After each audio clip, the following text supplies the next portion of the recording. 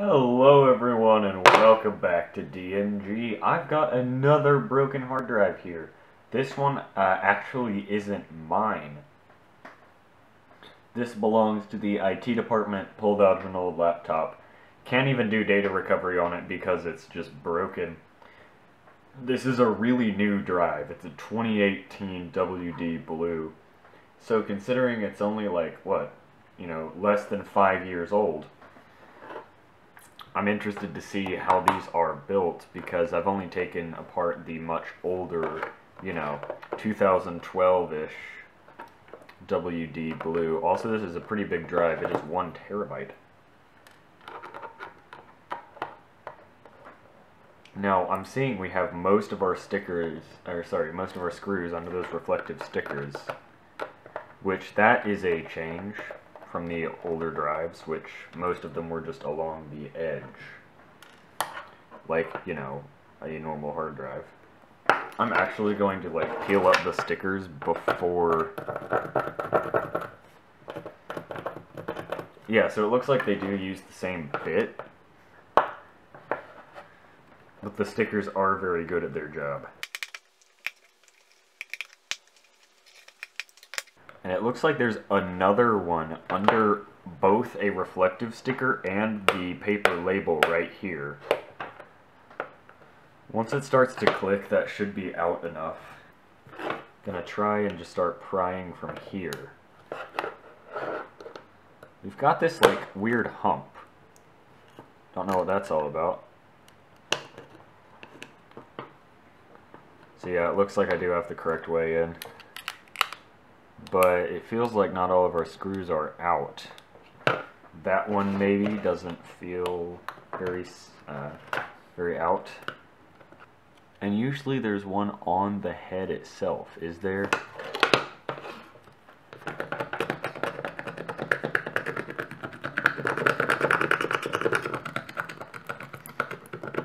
Ah, here it is. Yes.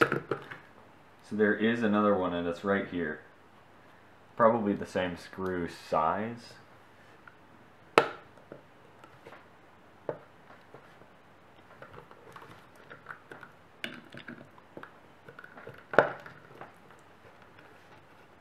Yeah, there we go.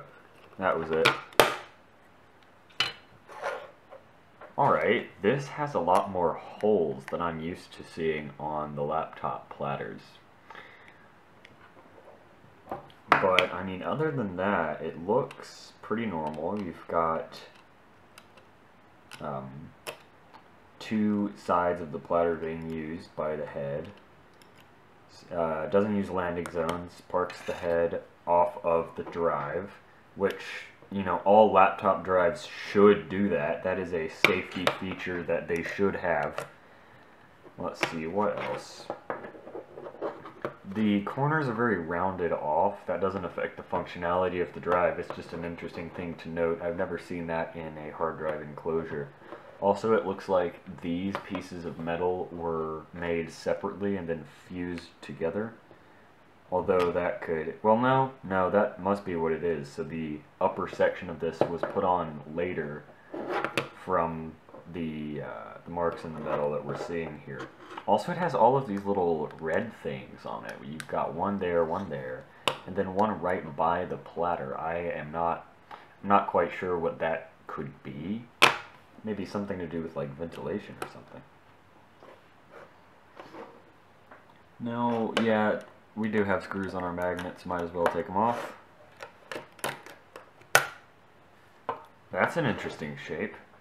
It's got a sickle-shaped magnet enclosure that it screws to by. It's well built. Of course, the magnet is small since it's a laptop drive. You've got an actually shaped coil, so that's good. You don't just have a round piece. That is fantastic. Unlike that Toshiba drive we recently disassembled. Can I get the head? Don't take that out of context. So we've got an additional park mechanism behind the head. That is interesting. I don't think I've ever seen that on a laptop drive. I think there were 2 or 3 desktop drives that I took a look at that had that. So I'll have to get rid of that first. There we go. So yes, that just locks the head in place. It'd be nice if more laptop drives implemented that. That would probably prevent failures. Although obviously it did not in this case. Probably died to being dropped. That's really the most frequent laptop drive death. Oh. Okay. I expected the head to come out, not the magnet, but okay, there we go. We've got both our magnets. Those will make a nice addition to my wall of magnets that I already have. You can see if I can throw them up there. Didn't make either.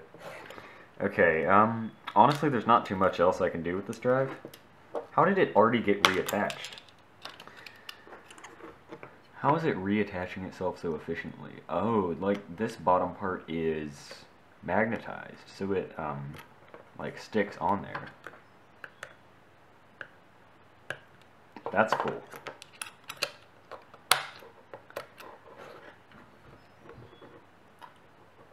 Yeah, honestly, this is designed pretty similarly to the other laptop drives I've seen. But, you know, that parking mechanism behind the head I hadn't seen. Looks like that part of the head, the left section, is shaped slightly differently from the right to allow that to work as well. That's going to wrap it up for this video. Might take a look at some more drives in the future that some more drives in the future that I broke, but again, that's it for this video. Thank you everyone for watching, and see you next time.